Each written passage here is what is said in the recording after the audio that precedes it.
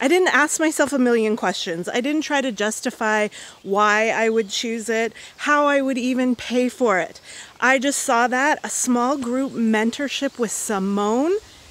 Yes, hell yes. Everybody's going to say hell yes. That's what I thought. Filled out the application. I sent it in. And I just thought, this is a no-brainer. This is going to create a future that I love. Then I had to pay for it, right? So another adventure. I hadn't created a plan of how I was going to pay for this. And then I got creative. Then I opened up and I juggled and somehow I paid for it. And that in and of itself, right? Like I'm not even actually officially had one call with Simone yet.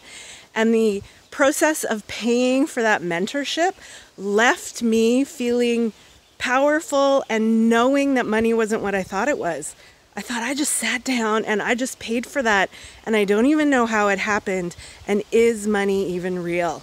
Is money even real? And what if the universe actually has my back? What if things are way easier than I think they are? And what if I don't have to work hard?